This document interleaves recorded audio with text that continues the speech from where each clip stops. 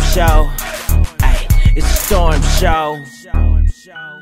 We need to talk about Lil Durk in India, aka, wait a minute, aka, all I need in this life for sin is me and my girlfriend. They was on a Bonnie and Clyde shit. So they were actually in their house, and at 5:14 a.m. on a Sunday, a bunch of dudes actually broke into their, I'm assuming, man, broke into their house. They exchanged fire, all right? They live out here in Atlanta, in the suburbs, of course. And at 5:14 a.m. on a Sunday, for intruders to come in your house with the goal of killing y'all, pretty much, all right? Because they wasn't in there to play patty cake. That should let you guys know that you guys were what? You were set up. Not only were you set up, they knew you would what? You would be home. They were assuming you would be asleep.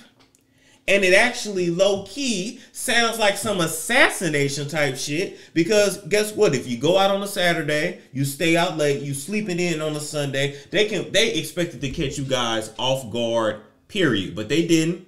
And Durk had his guns, and India had her guns, and they exchanged a shootout, and they came out this shit okay. But at this point, though, the suspects are remaining unnamed. But this is what you guys got to understand. This shit didn't happen by circumstance. Somebody in your camp is a motherfucking snake. And this is what y'all need to figure out. And so if I was India or if I was Durk, I would clear out everybody, all my friends, all my associates, all my staff, people that come to the house. Everybody needs to go. You probably need to move. You need to keep your schedule on the low for a while, because people is out here and they on your head. Now, we already know that Lil Durk was lifelong best friends with King Von, who ended up getting killed outside of an Atlanta club. And so some people are wondering, is this some street stuff that's lingering over? All right, did somebody just put a straight hit out on Lil Durk? I have a theory. And I want y'all to go down this road with me, right? Why are all these young rappers either getting killed, having assassination attempts on them, cars being shot up? Like, why is this always happening, right? If y'all don't put two and two together and don't understand that this has to be coming from the record labels, I don't know what to tell you. The record labels and entertainment business is backed up by the mob, mafia, and street gang culture. And so think about this as like a business plan, right? You sign an artist. You put them in that 365 or them bullshit deals where you own everything, including their name, forever, right? They put out some music. Yeah, they make some money. Then you off them. You already have a built-in life insurance policy in their contracts. Hey, Diddy. So then there's a payout of millions to the music, to the record labels.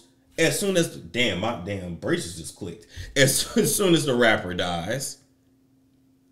Not to mention, the sales of the music are going to increase. Not to mention, they're just going to keep re-releasing music because somehow Pop Smoke is still putting out shit. And I'm still trying to figure out how that works and why that's okay. And then the record labels can just make money forever and ever.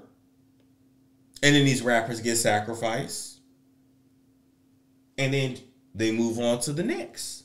Because we are in a sacrificing season, whether y'all realize it or not. Do y'all think I'm crazy? I just want to see how y'all feel about that. Do y'all think I'm crazy? As I wear my Scarface shirt. It's too much stuff happening to these rappers. And the young rappers too. And the young street rappers. They need to move, right? Insurance, that's all. They did it with Tupac. Talk about it. Y'all feeling where I'm going? I can't necessarily prove that, but it just makes the most sense.